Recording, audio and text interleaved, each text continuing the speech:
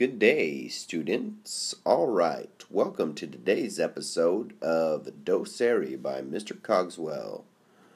All right, this episode is going to focus on EngageNY ELA, English Language Arts, built for fourth graders like you. This is Module 1B, Unit 2, and Lesson Number 1. First of all, let me say good job. Congratulations. You finished the unit number 1. You did a great job, you worked hard, and you are a champion. But now it's time to move on. So first of all, let's take a look before we begin Unit 2 of looking at the big picture. What are we doing? Why are we taking a look at this? So, what are we doing? Why are we doing it? Okay, we will, in Unit number 2, we're going to continue to read and write about Love That Dog.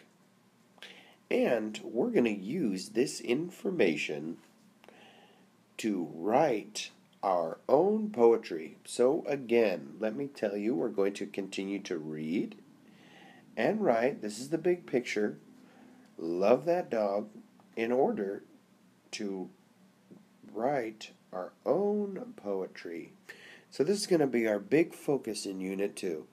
Now, I just want to talk to you about our learning targets in the first lesson. Remember, this is what you will go home and tell Mom and Dad that you learned today.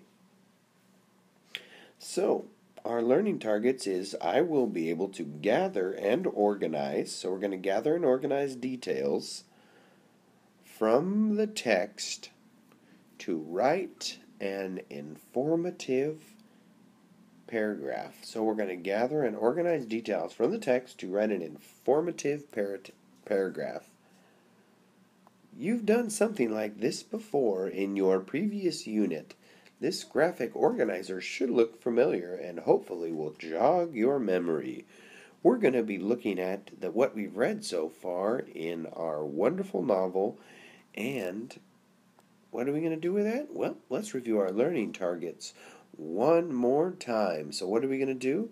We're going to gather and organize details from the text about what we read so far, and we're going to use that to write an informative paragraph.